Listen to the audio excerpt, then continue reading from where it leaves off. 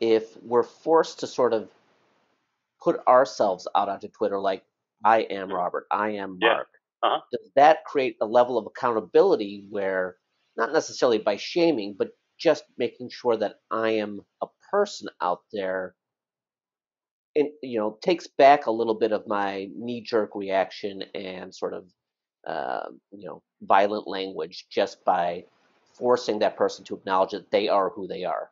Yeah, there's no doubt that a lot of the presumption of hate that exists on Twitter and elsewhere in social media is people not using their names. It's not necessarily the case that people only do this anonymously. But I believe whether we're trying to raise the consciousness of someone who's got their real name and picture on there or someone who's not, either way, I believe it's the same effect.